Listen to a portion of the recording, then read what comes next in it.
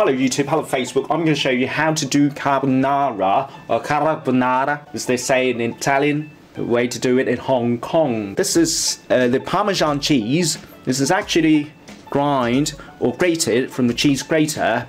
The original piece of cheese is like this. And also, I'm going to show you how to whisk the egg, combine it with the cheese to make the sauce. You're going to crack it. Forget about the white, you need the yolk only, and do the same with the other egg.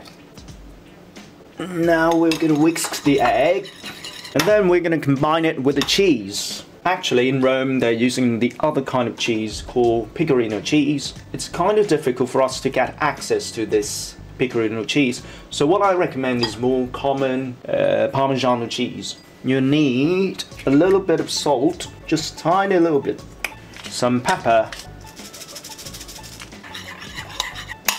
Pork that we're going to use is bacon. Actually, most people use guanciale. It's the cheek of a pork in Italy.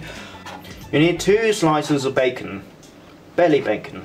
And then you're going to use 1 clove of garlic. Remove the skin, smash it a little bit. That's it.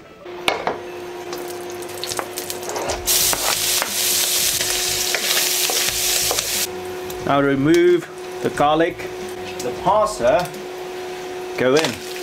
You are going to need half a ladle of pasta water. Remember, when you boil the pasta, never remove all the pasta water. You're not going to need some because this is going to form part of your juice, helps the juice to hug the pasta, and it tastes a lot better. Here you go, the lovely carbonara juice, the sauce, whatever you call it. You have to remove it from the heat. It goes like this. And then you're going to see a bit of lumps here. Loosen it with a bit of pasta water. Remember, you use the remaining heat to mix the pasta. Some black pepper again. Lots of them.